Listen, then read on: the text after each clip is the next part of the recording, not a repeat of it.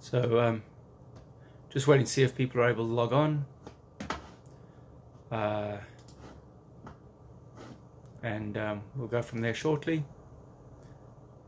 As always, notes are on the website, and a link has been posted in Facebook for Facebook Live. And we'll see how we go. There we go. Someone's logged on.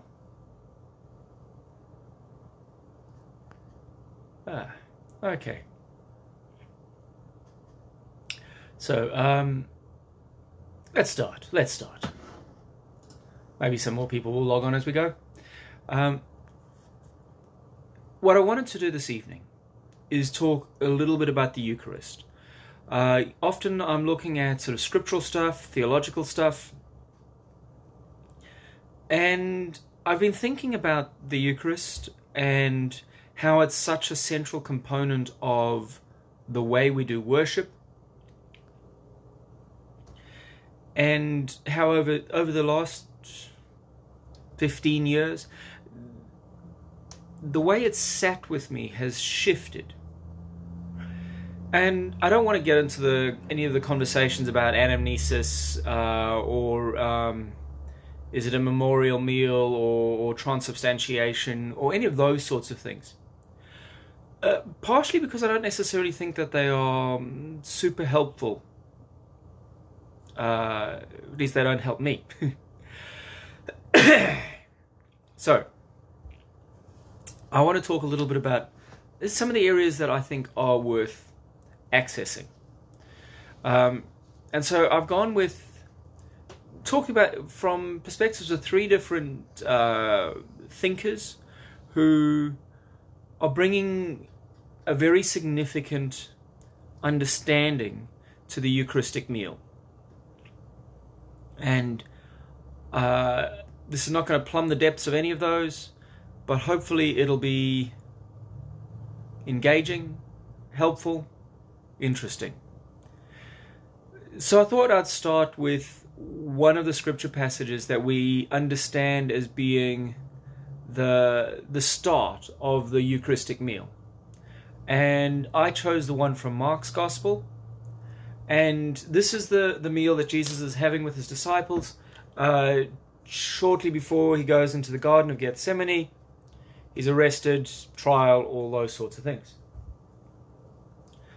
So Mark 14. While they were eating, he took a loaf of bread, and after blessing it, he broke it, gave it to them, and said, "Take, this is my body." Then he took a cup, and after giving thanks, he gave it to them, and all of them drank from it. He said to them, "This is my blood of the covenant, which is poured out for many. Truly I tell you, I will never again drink of the fruit of the vine until that day when I drink it new in the kingdom of God." Now, if you're ever a little bit of background stuff. So, blood is life, and in Old Testament, in the covenants, we see signs of God having offered himself, in a sense, for the covenant relationship. And so we see echoes here of Jesus offering himself as the guarantor of the new covenant relationship between God and humanity. And this meal, this taking of bread and blessing it and breaking it and sharing it, has become so central to the Christian faith and the way that people gather and worship. It's also become a bit divisive. It's become a place where people have argued, and not always helpful. A lot of arguments often aren't. But what we cannot ignore is how many people have come together under all sorts of circumstances to, in some way, reconnect to that moment in history by engaging in that action of taking, blessing, breaking, sharing. And I want to share with you some thoughts. So I want to start with some work from theologian Dietrich Bonhoeffer. He's very much famous for his courage in resistance to the Nazis, and for being part of an attempt to assassinate Hitler. But he was also somewhat of a, I'm going to say, radical theologian. He spoke about religionless Christianity. He spoke about Christianity in a way that perhaps a lot of people wouldn't be familiar with. And he also spoke about the table fellowship, the Eucharist. And in his book, The Life Together, he engages with it.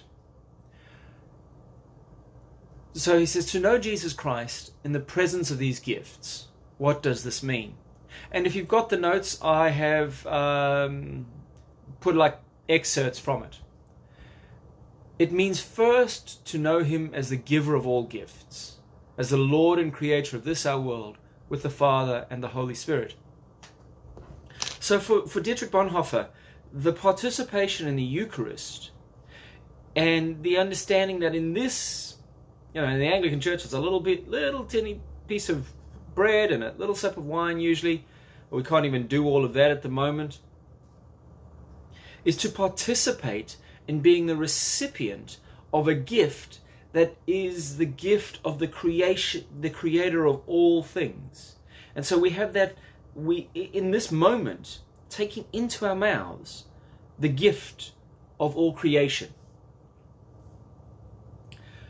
The second thing that comes out of this is that the fellowship, that's the church community, acknowledges that all earthly gifts are given to it only for Christ's sake.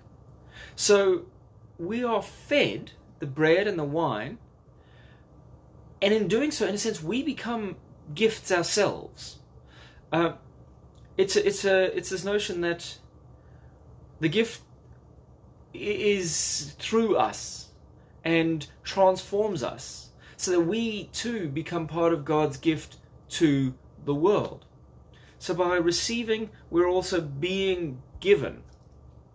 All the earth are given to it only for Christ's sake, and Christ's sake is the mission to the world. The powerful love that God has for creation, as exemplified in Jesus Christ. So he's not only the giver, but the gift itself, and it's for him that all earthly gifts exist. Third, the congregation believes that its Lord wills to be present when it prays for his presence. Now, that sort of sounds like an odd phraseology. But what it says is that when we get together and we share in bread and wine, and we pray that God's presence in Jesus Christ will be with us in the bread and in the wine, we actually are living into this understanding of God, which is quite incredible. And that is the understanding that God's desire is to be with us. That God wants to be with us. Now, that might not seem like too out there of a concept, but it's an incredible idea that God desires our company.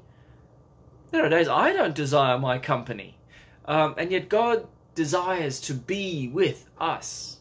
Isn't that fabulous? From a little bread, he's bringing a little sip of wine, and this is amazing.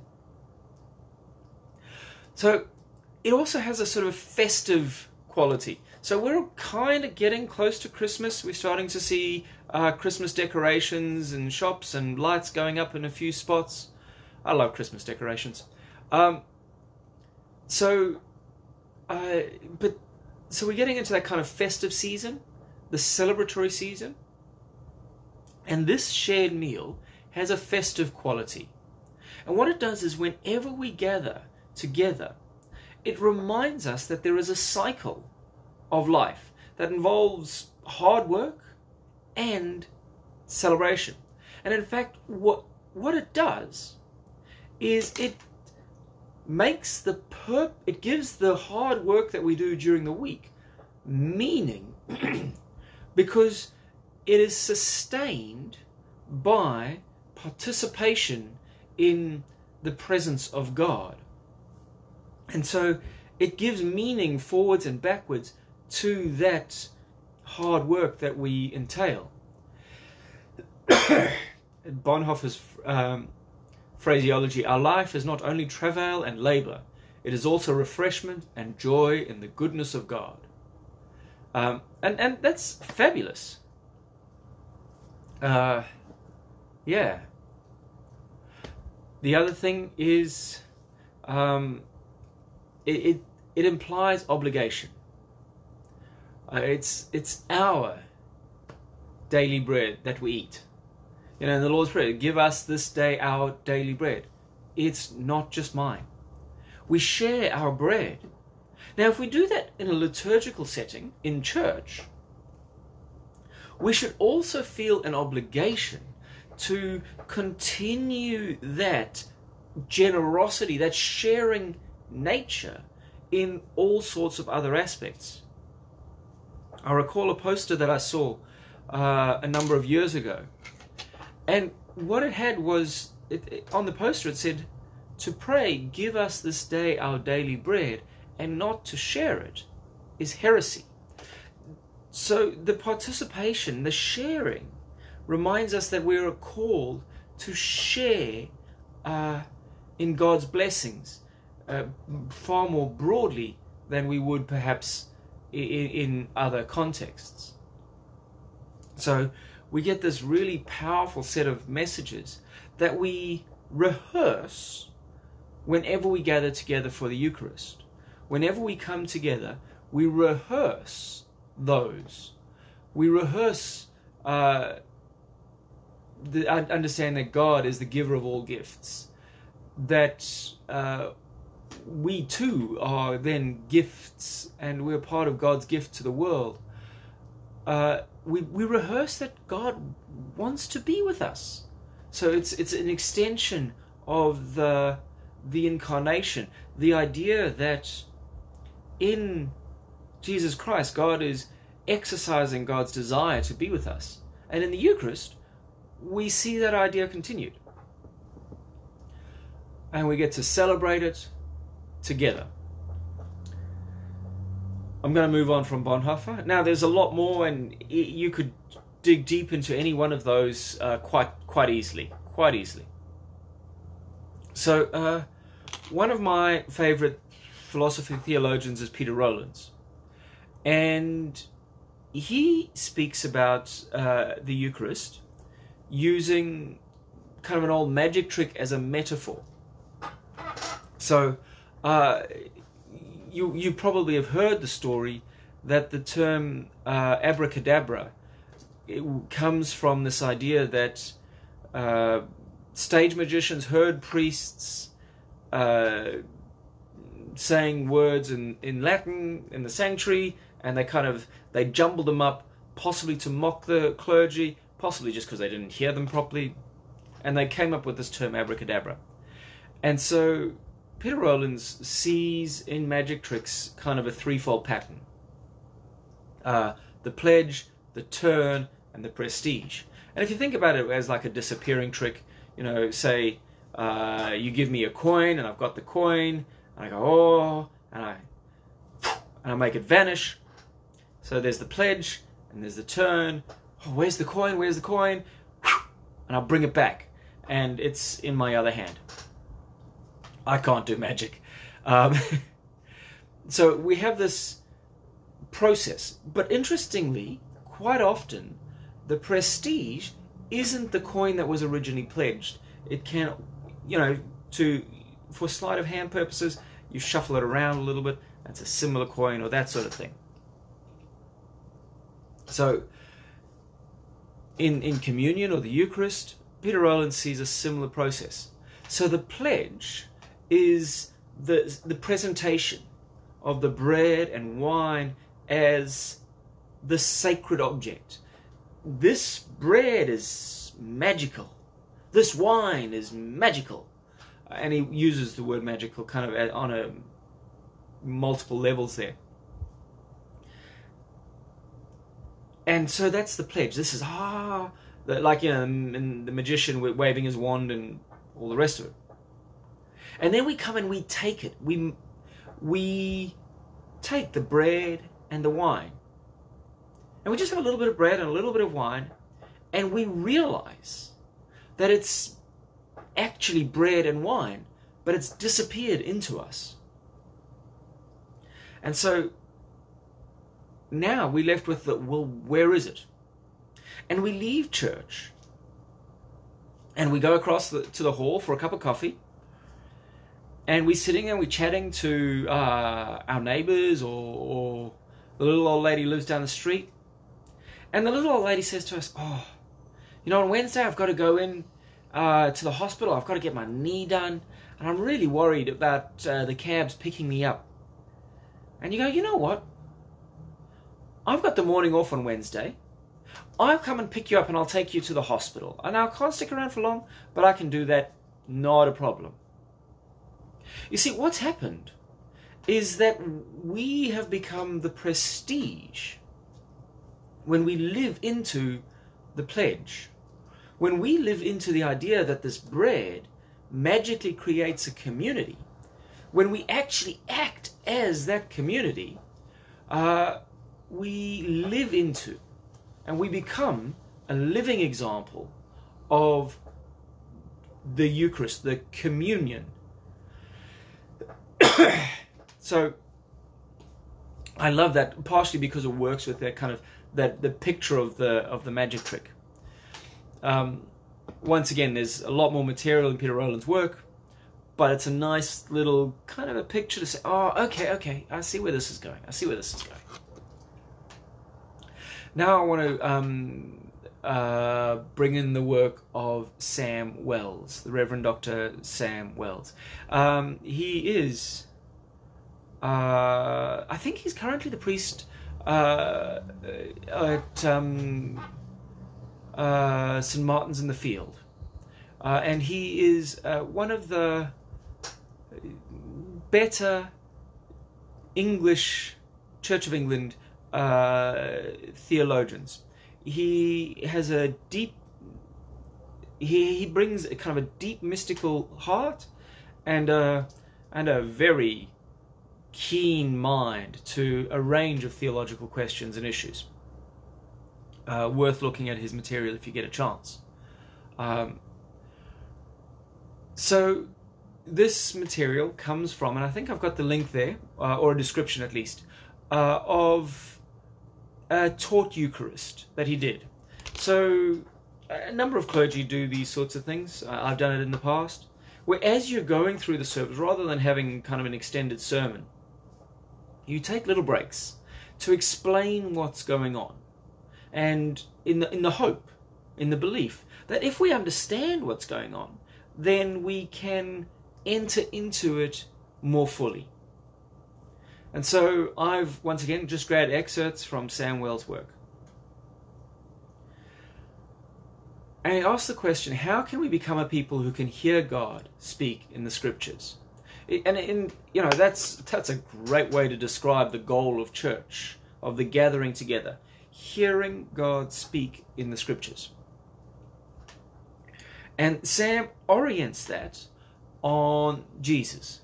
Jesus was the moment in time when God opened his heart, or God opened God's heart, and our human life was fully and absolutely integrated with God.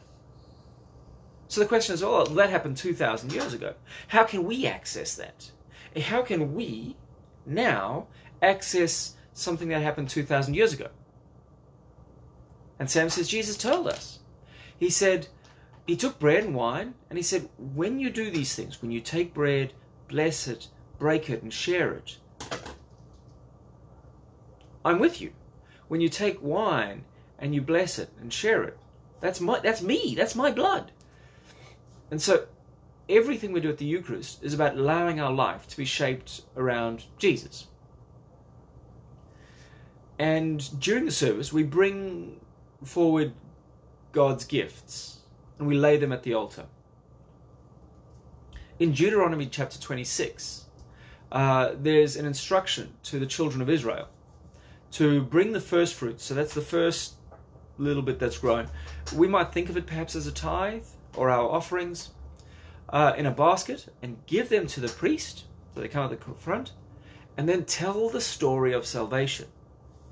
If you listen to any of the Eucharistic prayers that we normally have in church, they rehearse the story of God's saving action in Jesus Christ. And so we rehearse that story. So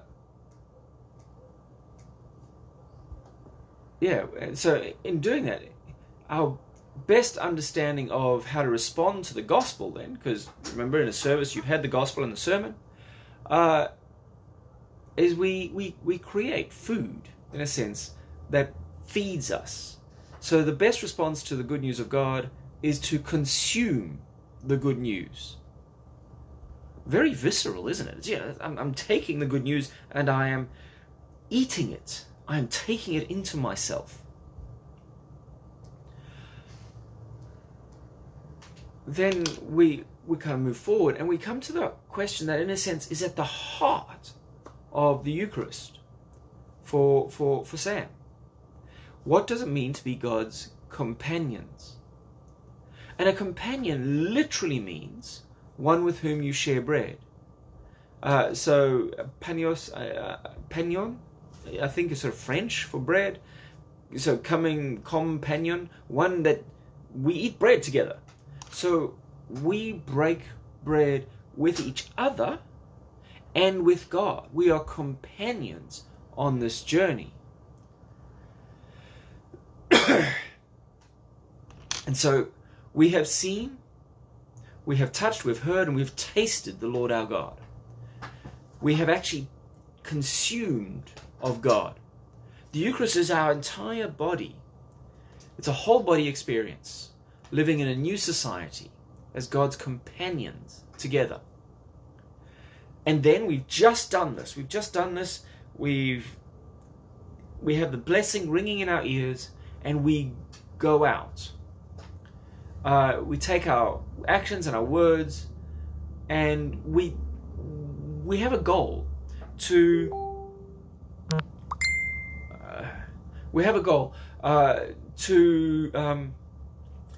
take what we've heard, what we've seen, what we've done, what we've enacted into the world.